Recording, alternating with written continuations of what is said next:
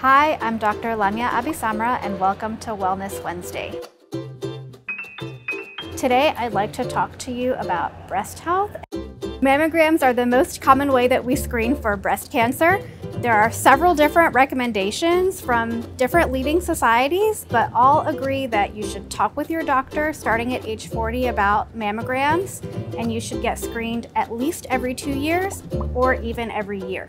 These recommendations apply to people with average risk for breast cancer. They apply to cisgender women, transgender women on hormone therapy, as well as transgender men who have not had a mastectomy. We don't necessarily recommend a monthly self-breast exam, but we generally recommend self-breast awareness. So knowing what your breasts normally feel like and look like. And if you notice changes to your skin, nipples, any lumps or bumps or discharge of your breasts, please see your doctor so they can do an exam, ask you some more questions and details about that.